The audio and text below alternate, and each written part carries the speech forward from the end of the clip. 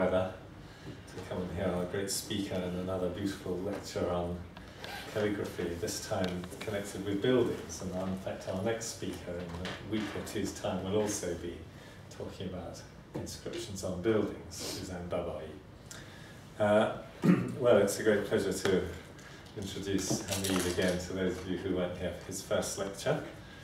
Hamid is a visiting fellow supported by the British Academy, British Institute of Persian Studies. And in fact, he's only got about 3 more weeks, I guess. He's been in Cambridge for the last 3 months and been a very kind and helpful colleague. You might like to say he's just published a beautiful book called The Lives of the Calligraphers, with a lot of handsome illustrations and another sort of adornment to our library and the yardar of his visit. So I'm sure people will start walking in as soon as we start. But anyway, Hamid, so he's going to talk about Persian calligraphy and Indian inscriptions. And you may remember that actually he did his PhD in India, in Delhi, and a lot of the material that he's worked with is in fact from India. So, thank you.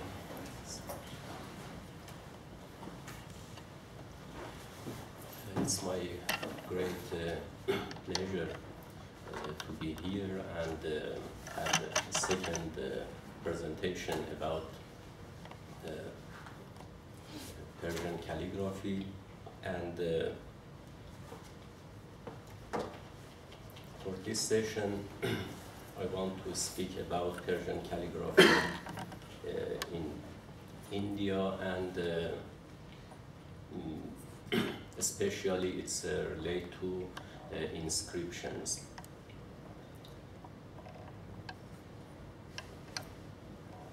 Persian calligraphy in Indian inscriptions.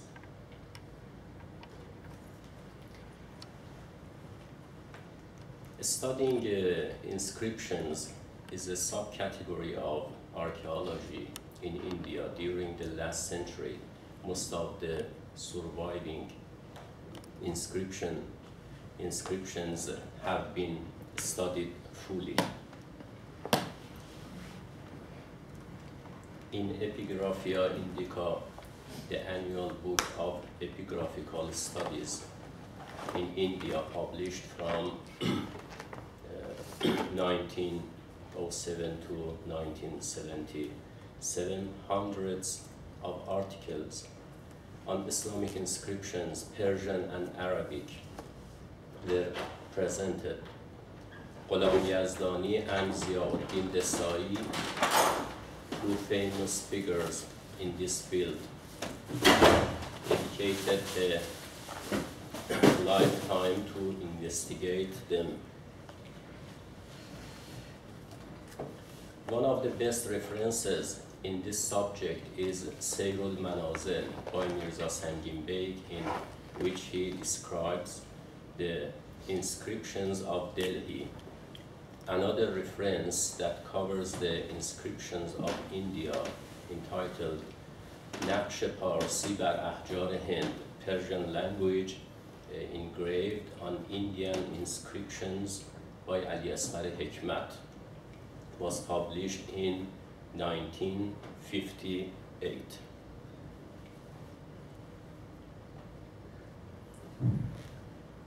In this presentation, we divide inscription from India to 2 parts. One of them is related to Delhi. Another name of this is Shah Jahanabad in Shah Jahan period, and another related to Deccan and another district of India. The history of epigraphy can be dated back to the era of Ashoka, the Indian king, who ruled from 273 to 232 BC. Some inscriptions in Barahmi and Khoroshti script have survived from that period. In the Islamic period, significant changes were made concerning the artistic and aesthetic aspects of epigraphy. Most of them can be found in mosques and palaces, and the rest are mainly in public places and on gravestones. Indian inscriptions are either in Arabic or Persian languages. The one in Arabic are frequent until the 12th century, but from then on, they are limited to religious texts of the Quran and the Hadith. The oldest Arabic inscription discovered on the wall of a well established by an Iranian man named Abu Ja'far Jawzjani in the Hund village near Sand Riverside, dated back to 1089, and it preserved in Peshawar Museum in Pakistan.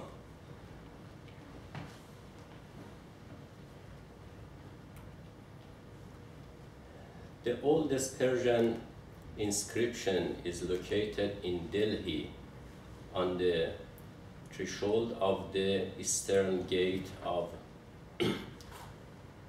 Qubbatul Islam. It's an image of this Qubbatul Islam mosque and dated back to 1191.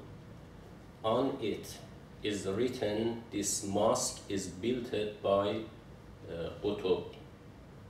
Qutbuddin Ibak, God bless him.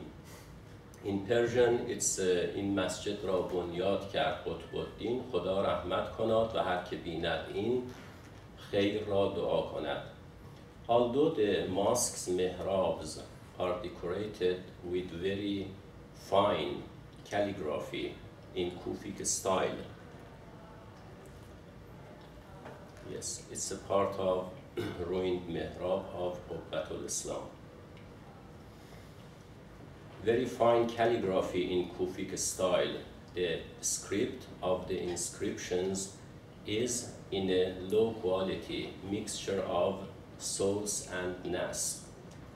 From the 12th century onward, numerous inscriptions were produced in the Persian languages using sols, nasb, and nastaliq scripts.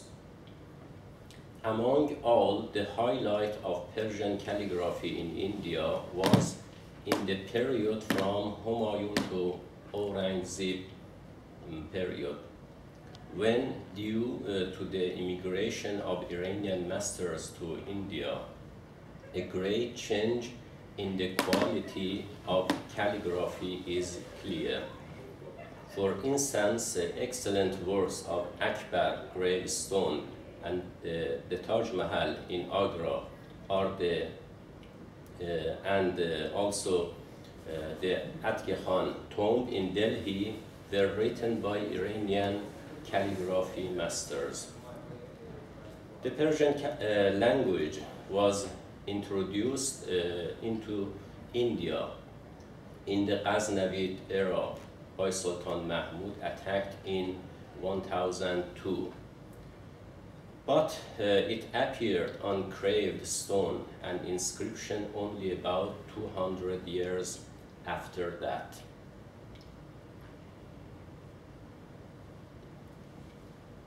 It's some details from Qubbatul Islam Masjid. In the period of Muhammad Samghuri, the mosque of Qubbatul Islam. Another name of this in Delhi is Qubbatul Islam. Qubbatul Islam was built in Mehruli in 1191 by one of the commanders, Qutbuddin Ibak. There is an inscription on the frieze of the mosque eastern gate, in which can be read a line of the Quran, aligned with another sentence stating that the mosque has built constructed by using the material of 27 destroyed Hindu shrines in 1191.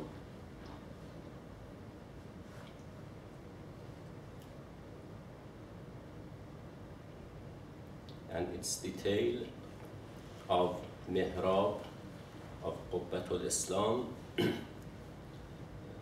It's a Kufic style, Arabesque, and Indian Souls style.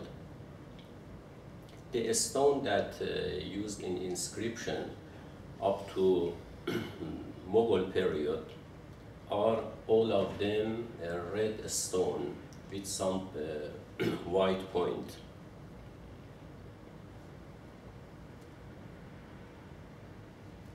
And it's a different design of Allah.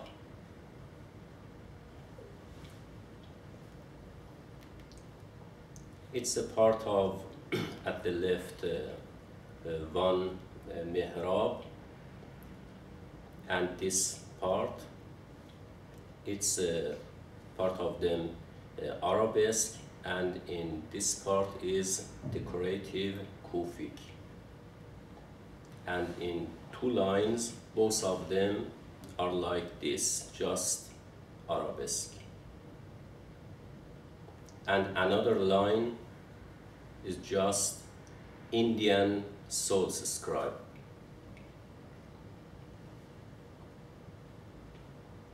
It's that red stone with some white point. It's another form of decorative above the mihrab. And it's another mihrab.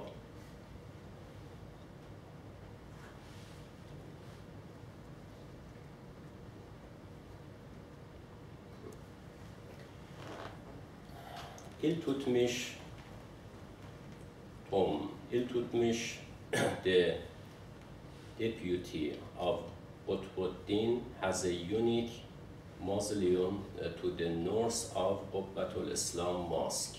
All the walls are covered with excellent Kufi scripts. It's entrance of Iltutmish mausoleum and part of wall. It's a decorative Kufic style. Yes. And another place in Delhi, complex of Nizamuddin Dargah. He's a famous Sufi in Chishti. Nizamuddin Chishti complex. Nizamuddin was a great Chishti Sufi who died in 3025. There are several other graves in his mausoleum belonging to famous rulers and well-known poets such as Amir Khosrow Dehlavi. It's near the grave of his masters, Nizamuddin. It's an old mosque near the Nizamuddin called the Kutla Nizamuddin Mosque. This mosque was constructed in Firuz Shah reign in 1370. Apart from the holy lines of the Quran, its inscription bears a Persian description of Firuz Shah. It's a Souls style, but with accent of Indian. And more another inscription in this complex, such as this in Nastaliq style. It's Persian. In second line is Hakim Shah Jahanabad. It's another name of Delhi in this date in Shah Jahan period or Safavi period in Iran. Another epitaph in this complex is Jahanara tomb, a magnificent example of Mu'arraq inscription in the epitaph of Shah Jahan's daughter in Persian source script, dated back to 1681. The lines engraved on the marble were filled with a kind of black stone called Musa. It's a detail of this epitaph. People destroyed this. The Persian text of this epitaph is Huwal Hayyul Qayyum به غیر سبزه نپوشد کسی مزار مرا که قبر پوش غریبان همین گیاه بس است. الفقیرة الفانیه جهانآرا مرید خواجگان چشت. In this image we can see the black stone Musa in the marble. It's a technique in inscription of India called Mu'arraq stone. And some of them people can destroy the black stone and another one.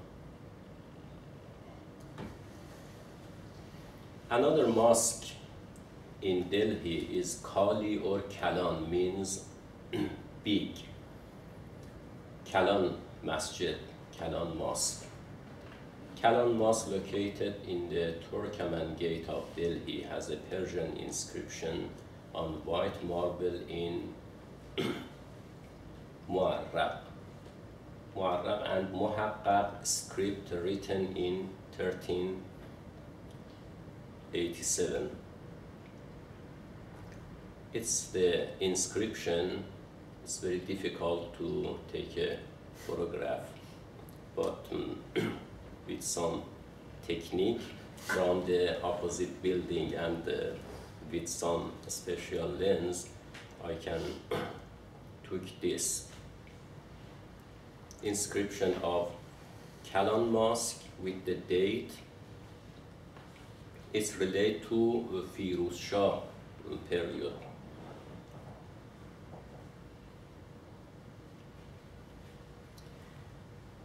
And the famous and notable mosque in Delhi is Bara Mosque, or Bara Masjid in Indian language. The mosque, built in Sikandar Lodi's time in 1494, has more than 100 inscriptions in Indian source. Most of them are made with plaster and saruj on the frieze of the mihrabs. We can see Persian poems. All of them made with plaster and saruj. Saruj is mixed some material like a white part of egg with plaster and other materials. It's the mihrabs, a detail of one of entrance.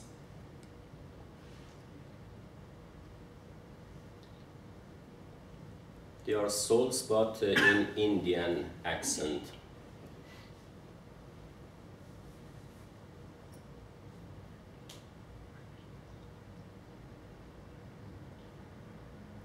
And some like medallion.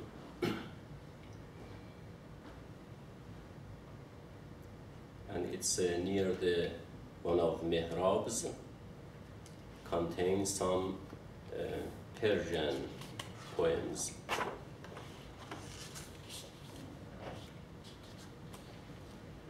It's another design of Allah, sometimes another Ya Wahhab, or sometimes like this.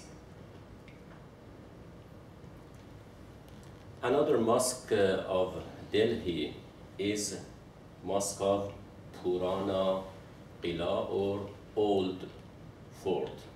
There is a great mosque in the Purana Qila dated back to the Shir Shah Suri period. It has some Quranic scripts and a few Persian poems on its mihrabs. From this time, marble entrance to the inscription bore the red stone. White marble with Quranic text in Indian style of souls. And it's another mihrab with some Persian poems. Elahi rahm kon kaludeganim be khune dil jigar paludeganim. It's very rare in Iran we can find Persian poems in the mihrab of mosque, but in India it's not rare.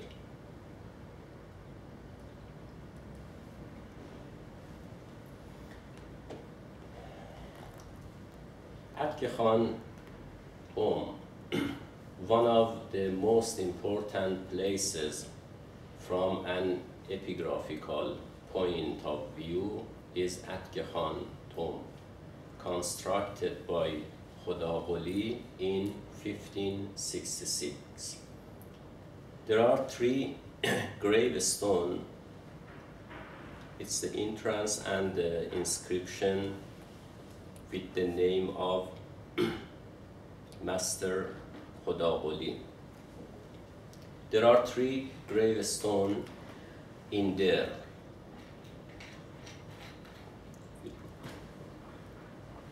It's a part of 3 gravestones in there with Quranic text, and then written in Soul's script.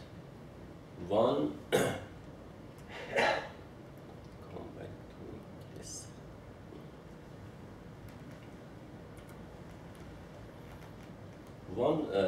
four sides of the building, there are a Quranic inscription as Berifeld in Persian Soul's script.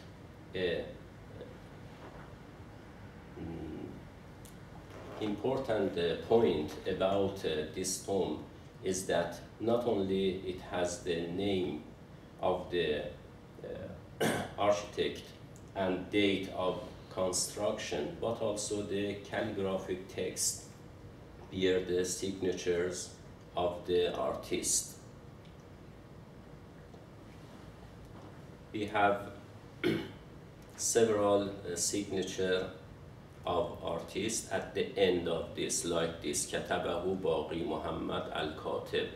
One of them is Baqi Muhammad al-Katib, and another one is al-Gharib, because he was from Bukhara in Uzbekistan at this time. Al-Gharib Baqi Muhammad al-Bukhari.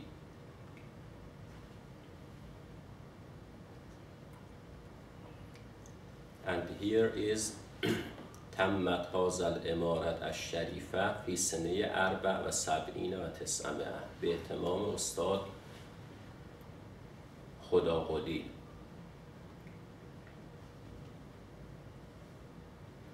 It's the excellent inscription in Iranian souls style, and 3 gravestones.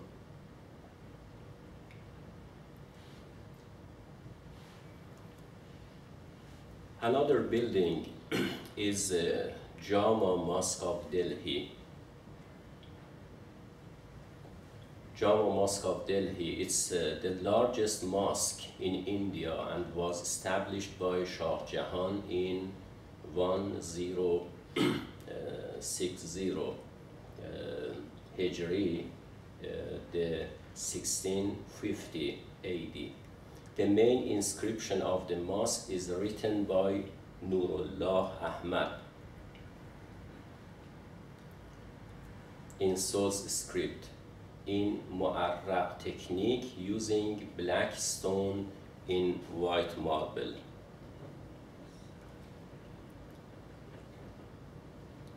In each of them, we have several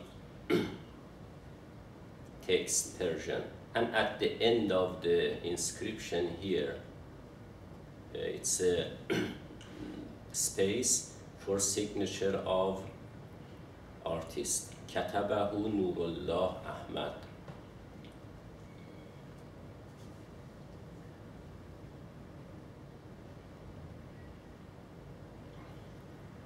The Red Fort. In the 17th century, a large, amazing palace called the Lal Qila in Indian language was built by Shah Jahan. There are several Persian inscriptions in Nastali script in this fort. Some of which are located in the king's bedroom. Most of them are in mu'arraq technique of white marble. Black one, all of them are in this technique. Musa is the name of black stone in the white marble, and it's a window of bedroom of Shah Jahan. And the texts, all of them are Persian. In the another part of the presentation, we reviewed inscriptions of Fatpur Sikri. It's a capital city in Akbar period near Agra, and Agra, Punjab, and Deccan.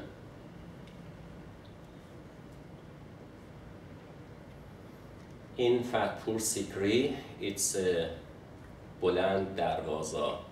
Boland means tall because it has more steps. Fatpur Sikri, this city was established near Agra in the Akbar Shah period, 16th century, and after his reign, it lost its power. This complex has a lot of Persian and Arabic inscription. The main entrance is called Boland Darwaze, and it perched above several steps. We can see the tomb of Salimuddin Chashti in the yard of this place that was built of white marble stone. It's the signature of this signature is exactly in this part of Boland Darwaze.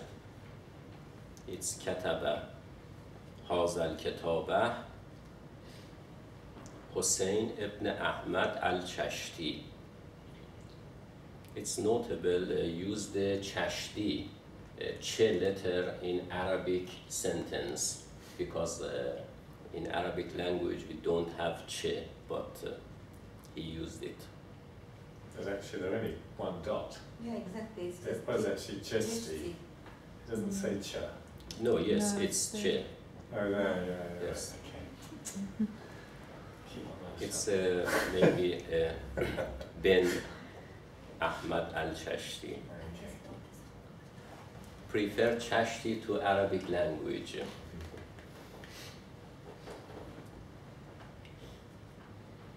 It's inscription of Muhammad Ma'soom Nami.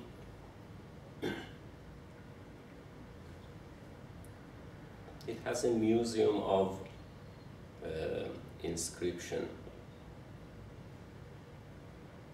It's a tomb of one famous rulers, the Nastali stone inscription. Yes, and at the end, Sale ve Salash, it's chronogram poems. refer to date of build, and more gravestone, several of them not any inscription, very simple stone.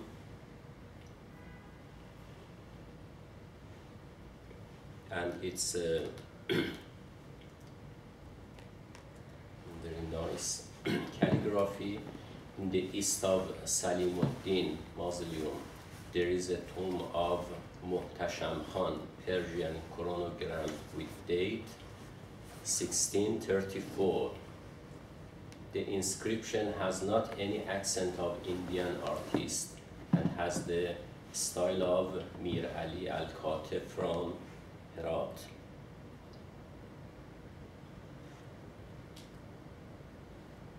And a mosque from the Akbar Shah period in the west of complex. The first line is Quranic, Arabic language, and the second line is Persian poems.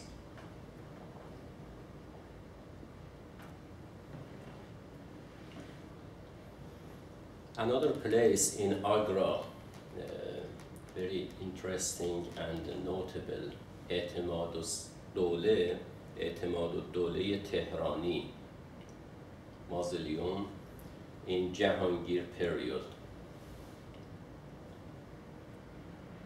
It's very unique. All the walls, another part, with mu'arraq of colorful stone, and one piece of stone instead of window. And in this, it's very difficult to find, for example, a yellow stone or another color can use. It's a section of repair with very simple tools like Etemad al-Dawle Tehrani period. And in this building we have several inscriptions in Souls style and signature of calligrapher at the end is Abdul Nabi al-Qurayshi, but without the date.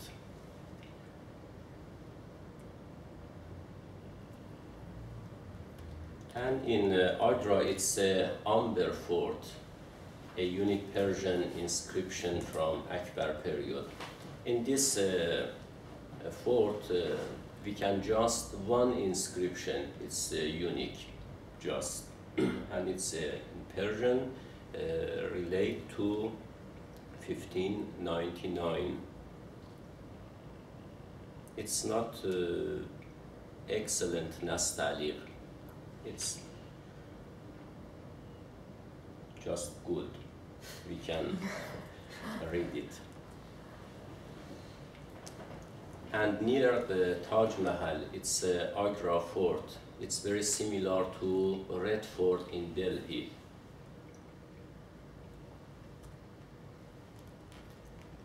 Jahangir throne. There are some lines of Persian poems all around the throne in excellent Nastaliq script in is decorated with arabesque pattern. It's details of around this black stone. پی تاریخ او به فکر شدم. It's a chronogram. پادشاهی که تیغ او سازد. Very nice inscription in Nastaliq. And another notable things in the Agra fort is the big stone dish for water. It's very big, and around this stone we have several Nastaliq and Persian poems. We can read it very difficult. ملک و دین شد جهانگیر Ben Shah Akbar. It's the second, just we can read Khajalat or like this, or Hose. The material of this stone is not good, with raining and other things destroyed. The most famous building in India, Taj Mahal,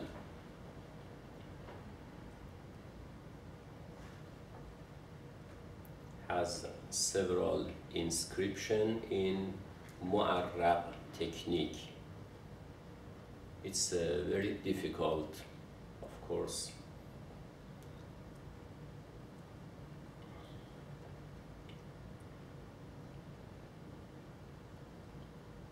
Detail of another part.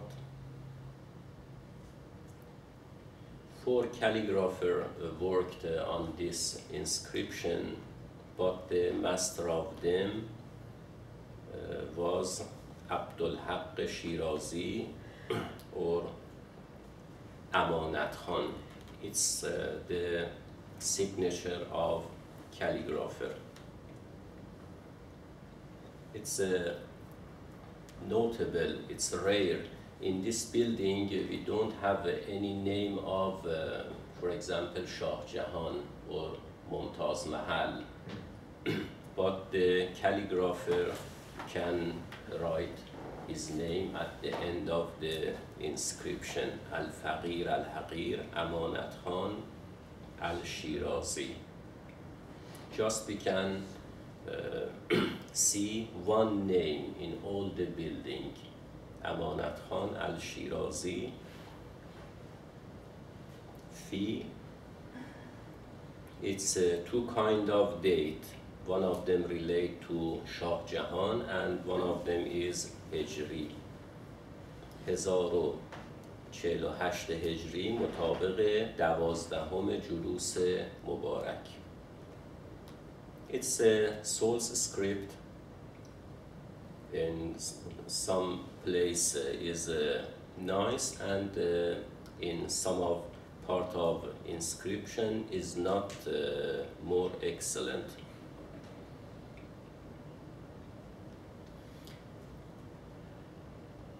Amanat Khan built a sarai near the Agra called Amanat Khan Sarai in Punjab of India.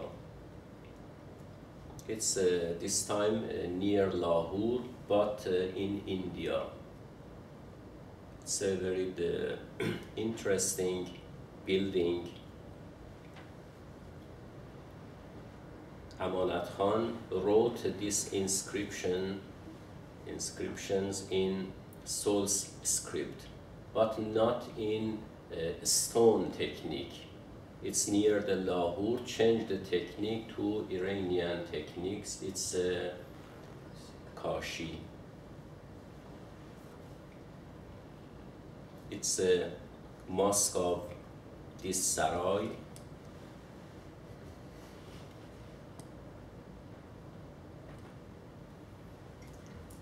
Yes, and after this, we go to Hyderabad, Deccan. It's a Charminar, very famous building. Deccan and Hyderabad are very large place with several places, building, inscription. I just selected a part of this in Golconda near the Hyderabad. More than 70% of the population of Hyderabad are Muslims, and most of them are Shia. Their religious background can be traced by the gravestone in Golconda. They select the black color for gravestone, remaining from the Qutb Shahi era that lasted from 1580 to 1687. Golconda is now a part of Hyderabad. Among the numerous tombs in Golconda, the most notable ones belong to 7 kings of Qutb Shahi. Qutb Shahi in Indian accent is Qutb Shahi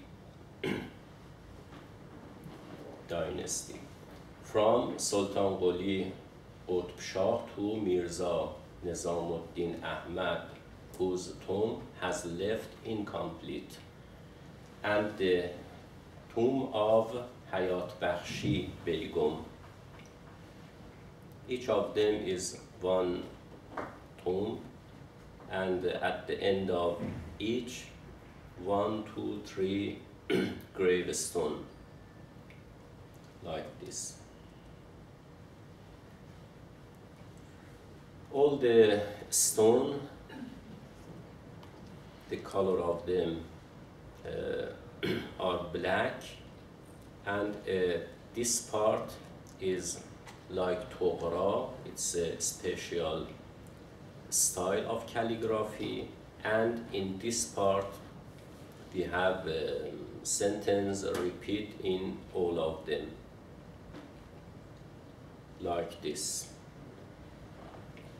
And we have the name of Imams after Allah, Muhammad, Ali, in another like Hassan, Hussein, up to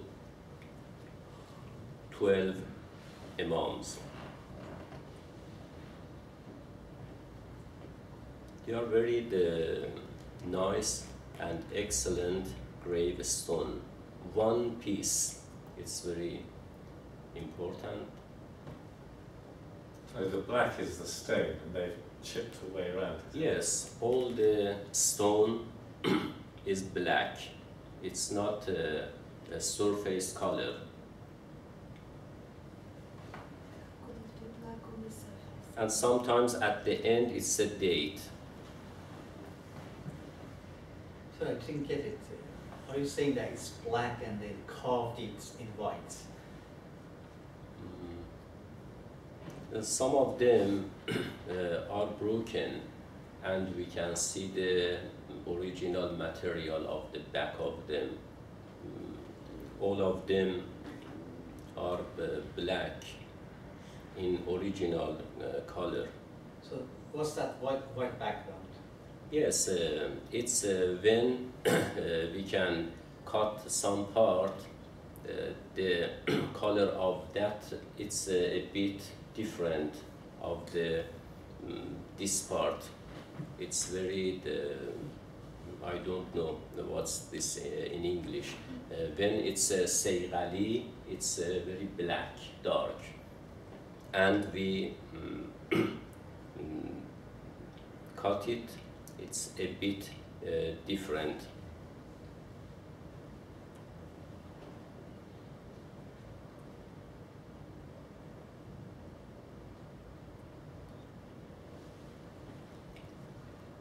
We can see it's very rare. This style is Ma'qali or Banai. We can use it just with another material like Kashi in Iran, but it's in gravestone. Start from here, Bismillah ar-Rahman ar-Rahim, and it's a surah of Quran, Qul huwallahu ahad, and like this up to end. It's very difficult to use on the stone without any point. It's a very primitive form of Kufic.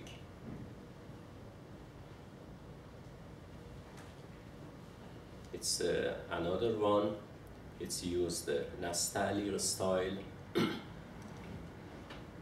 And they covered them and don't permit to take photograph and other things. It's very difficult.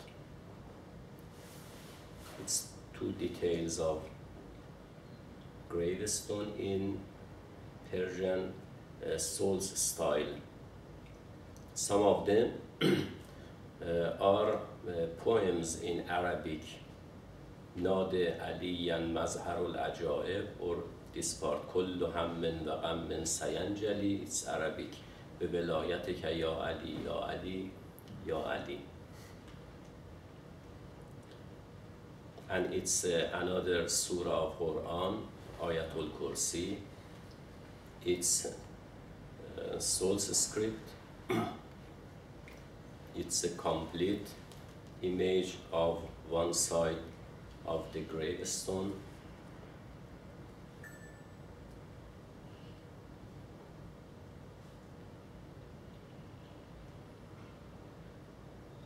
Yes, it's selected bibliography because we can write more articles and books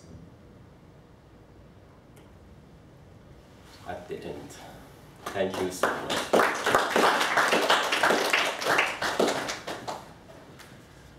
Thank you, Hamid. I've got a question about Indian sulths, the early ones. So what's the main characteristic? They seem to have a fat or a tapering alif.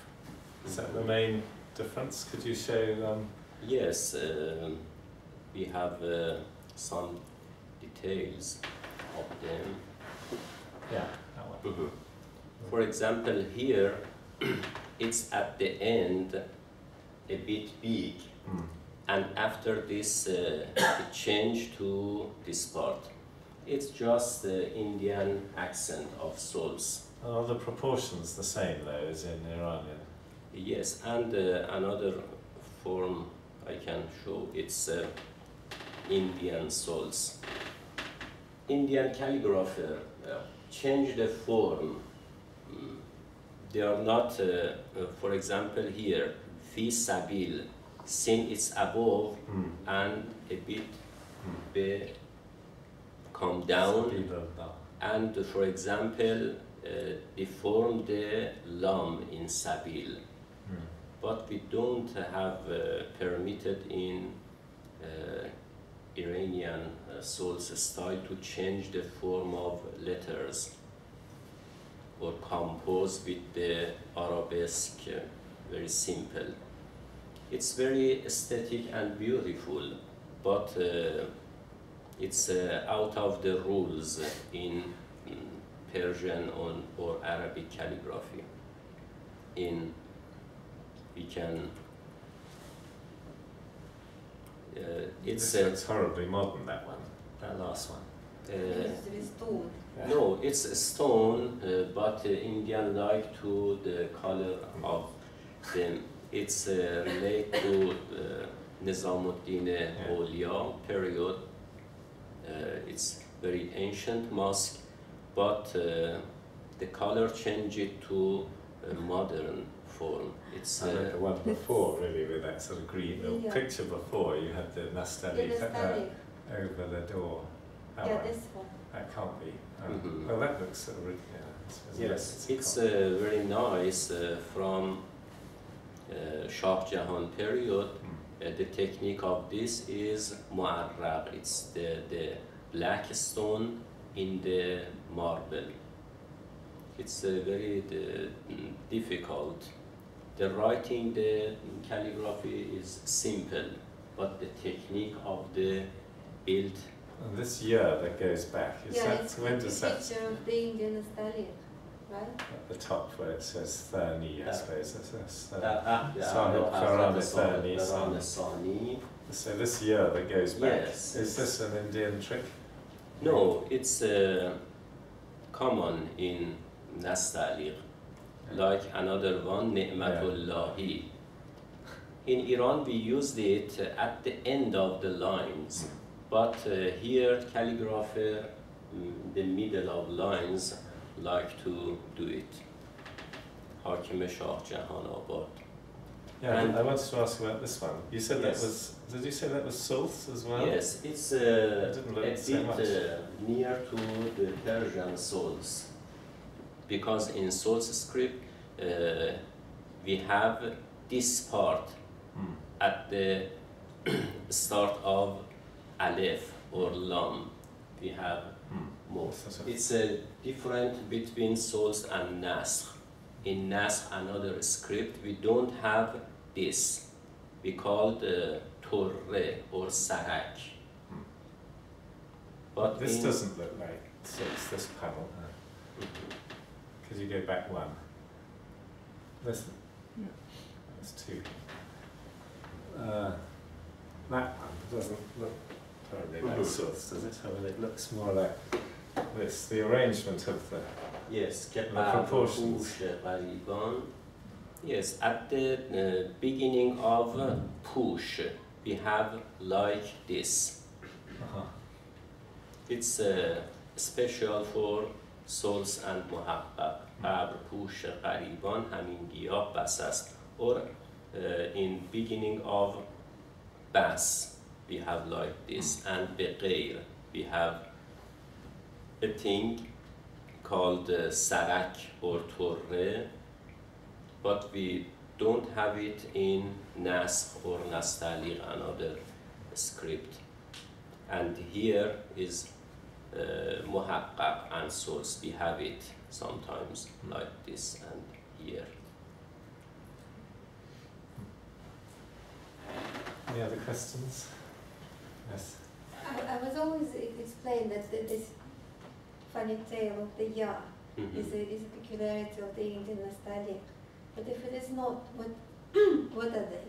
What is the difference between Indian and classical Persian Nastaliq? It's common, it's not a difference.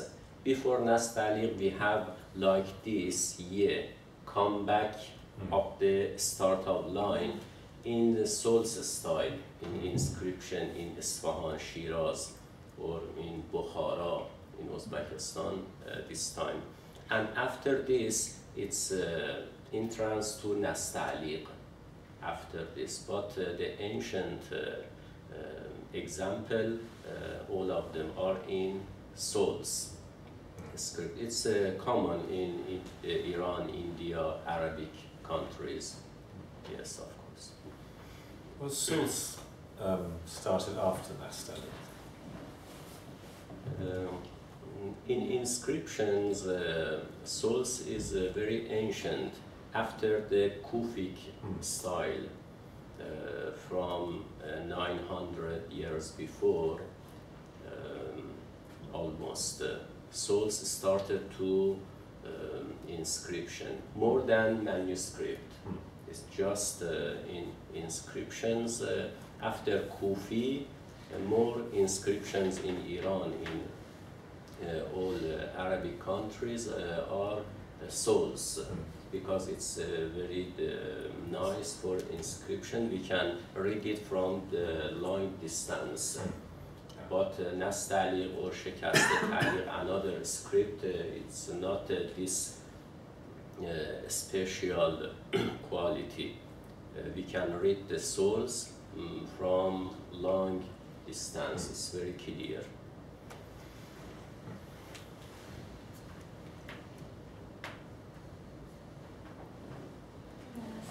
Yeah, you're allowed another.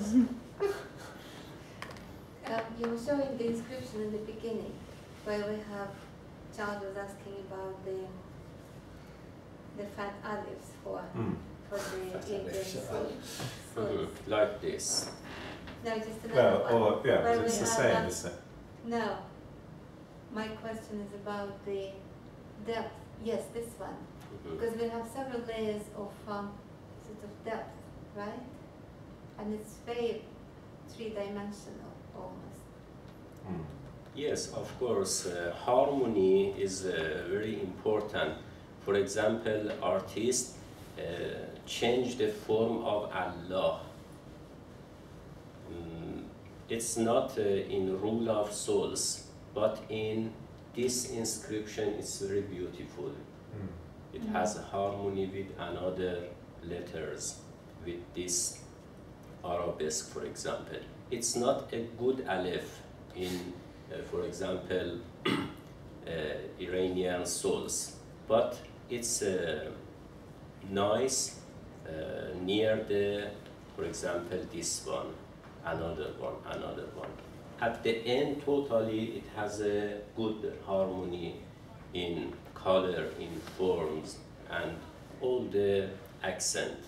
Just we compare Indian accent with Iranian or Arabic accent, just it. So this is another feature, it's like this Roman mosaic technique, right? You were talking about the inlaid black stone and marble, right? So this is another feature of the Indian. It's the common technique in all the countries, but the mu'arraq, the black stone on the white marble, it's just special for India. We cannot find any example in Iran, for example, mu'arraq. It's very rare. But in the epitaph, all the place in India, we can find several examples of them. Is this a precious stone? Is it jet or something? Or what? Musa. I know it's called Musa. It's the technique, but the stone. Mu'arraq. Yeah. I don't know. The stone itself, is that precious stone? It could be No. obsidian or something. What's that nice black stone? Anyway, I wondered if that's why people were taking it out, because it was precious. Yes, it's very difficult to make a letter equal of them in the marble, Yeah. and can do it very difficult. Cool. Stella. My question is about any patterns or correspondences that you might have noticed between type of script and choice of material, because you show that amazing survey all across India. Was the choice of red stone or the black stone or marble, or I think you showed one example of tiled inscriptions. Do you notice patterns which are specific to regions, or do you notice correspondence between type of script and type of material? It's related to the place, to weather, another like this. For example, in Iran or in different weather of India, we can find like Isfahan, more tiles, but it's different in India with the raining and the weather of for example, Delhi, tiles was destroyed with yes, 10 years. And for this reason, they changed it to just stone. I showed just one example of this. It's near the Lahore. From Lahore to Iran, we can have more examples of this technique. But in India, we cannot find it. I think she may have meant that this different stone has different quality. It's either harder or, you know, some is easier to make. So maybe that sometimes if you use a particular stone, it lends itself to a particular calligraphy, whereas other stone might, you know, I mean, some might be harder or easier. And sometimes it relates to like this. People can do this technique. It's very difficult. In India, for example, maybe more people can do this technique. But in Iran, it will be very expensive. Because it's marble, basically. Yeah. Yes. For example, for 2 months, just for this inscription, they prepare to another technique. They can build it in 1 week, for example. Not very expensive. Like this. Small.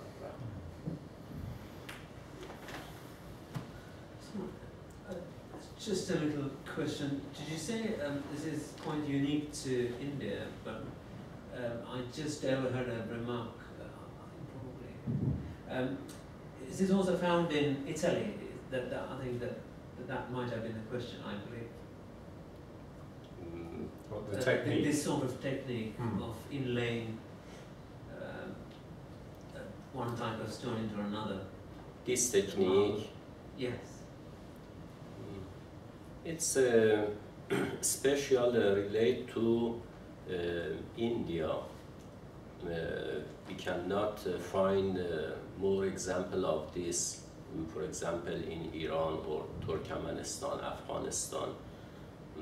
Maybe in Europe. Yeah.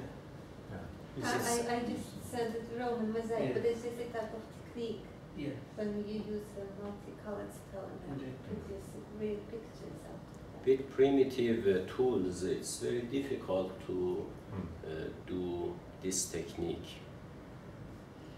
I was also thinking of those exceptionally refined manuscripts where the script is cut out. I remember, I can't remember the term.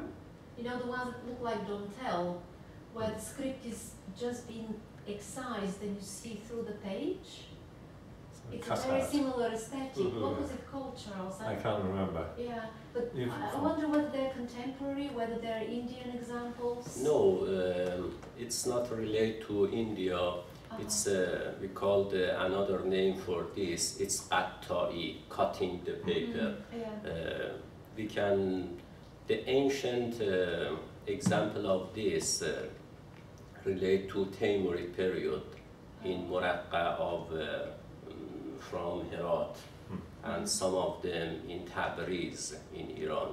It's common between Uzbek, Afghan, Iranian artists and similar to this technique maybe, but it's different of this. That technique is more difficult like this because sometimes it's the material is paper. It's very difficult to cutting this and stick to another paper. It's very difficult, but it's stone. We think, of course, it's most difficult than the paper, but both of them are the same. So delicate, the paper, it's incredible. Actually, it reminds me, for example, when you were showing the view from the Shah's bedroom.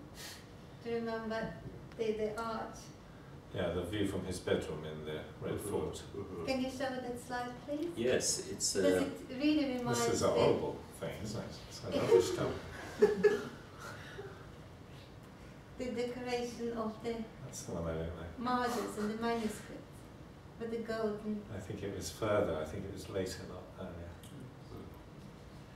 It's yes.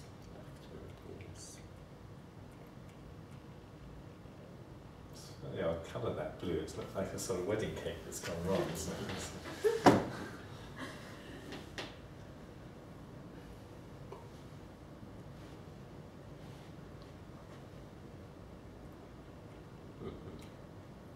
Yes, it's exactly like the marginal decorations with gold.